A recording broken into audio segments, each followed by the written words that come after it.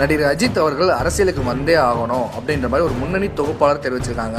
அது மட்டும் இல்லாமல் என்ன சொல்லியிருக்காங்கன்னா, நடிகர் அஜித் அவர்களுக்கு மட்டும்தான் அரசியலை கச்சிதமாக நடத்துறதுக்கான தகுதி இருக்குது அப்படின்னு தெரிவிச்சிருக்காங்க. அது எதுக்காக, என்ன காரணத்துக்காக அப்படின்றத இப்போ பார்ப்போம்.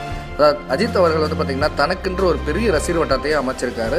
அவருக்கு வந்து பார்த்திங்கன்னா அரசியல் அப்படின்றது கொஞ்சம் கூட விருப்பமே இல்லாத ஒரு விஷயம். ஸோ அப்படி இருக்கும்போது அவரை பயன்படுத்தி பல பேர் அரசியல் பண்ணுறாங்க அப்படின்ற விஷயம் தெரிஞ்சனால தான் அவர் என்ன பண்ணார், ரசிகர் மன்றம் எதுவுமே எனக்கு வேணாம் அப்படின்ற மாதிரி கலைச்சி தூக்கி எறிஞ்சார். ஸோ அதுக்கப்புறம் வந்து பார்த்திங்கனாலும் அவர் பேரை சொல்லி ஏதாவது ஒரு அரசியல் பிரச்சனை வந்துகிட்டே தான் இருக்கும். பல அரசியல் பெருந்தலைவர்களும் பார்த்திங்கன்னா அஜித் அவர்கள் அரசியலுக்கு வந்தால் நல்லாயிருக்கும் அப்படின்ற மாதிரி எவ்வளோ பேர் கருத்தும் தெரிவிச்சிருக்காங்க. ஸோ அப்படி இருக்க நிலைமையில் பிரபல தொகுப்பாளர் மணிமேகலை அவங்க என்ன பண்ணியிருக்காங்கன்னா, சமீபத்தில் கொடுத்த பேட்டியில் நான் வந்து நேரடியாக அஜித் சார் என்றைக்கு நான் பார்க்குறேனோ அன்றைக்கி அவர்கிட்ட சொல்கிற ஒரே விஷயம் என்னென்னா, சார் நீங்கள் அரசியலுக்கு வாங்க அப்படின்ற மாதிரி நான் அழைப்பேன்.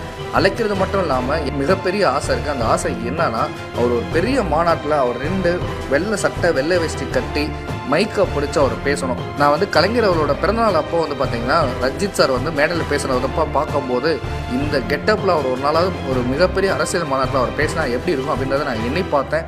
அது என்றைக்காவது இந்த கனவு நிறைவேறணும் அப்படின்ற ஆசையில் நான் தொடர்ந்து இருந்துகிட்டே தான் இருக்கேன்.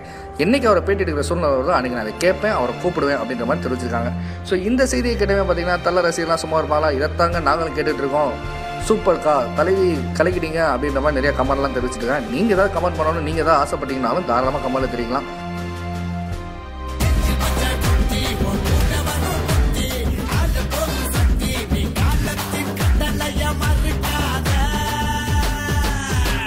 ஸோ மேலும் சினிமா சம்பந்த செய்தியை தெரிஞ்சுக்க சினிமா 720 சேனலை சப்ஸ்கிரைப் பண்ணுங்கள்.